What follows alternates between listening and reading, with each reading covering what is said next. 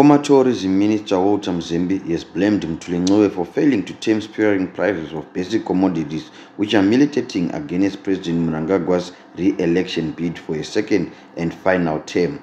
In recent weeks, the value of Zimbabwe's local currency has dropped dramatically by the day.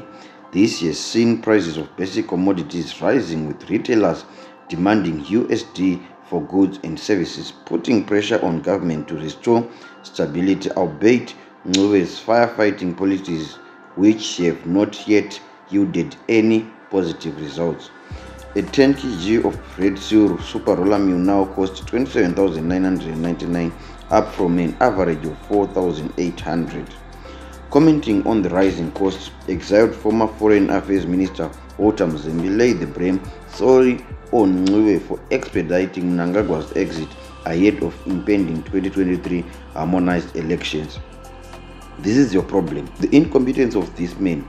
I put it squarely and honestly to you, Mr. President Emmerson Mnangagwa, kuti mungapedza vanhu vese muchitendeka makanangana ne-election. Jinda renyu iri rakoniwa. You might blame an endless list of culprits, but your henchman has failed dismally, wrote Mzembi on Twitter. Curiously, price increases are coming with elections due in August, and Mnangagwa, through his column in a state-owned weekly newspaper, has warned saboteurs risk losing operating licenses for unilaterally hiking prices of basic commodities. Interestingly, Ncube is seeking election in Bulawayo's Caudry Park constituency, where he has promised to uplift livelihoods of suffering constituents. Even in his own backyard, Ncube appreciates residents have had their local currency value eroded, with most failing to buy basic goods which are now beyond their reach. The free flow of the local currency has left many who earn their wages in local currency vulnerable. By the time of publishing, a dollar was officially pegged at 1,400, while it fetched 2,950 on the black market. The collapse of the Zimbabwe dollar has forced many locals to survive from hand to mouth.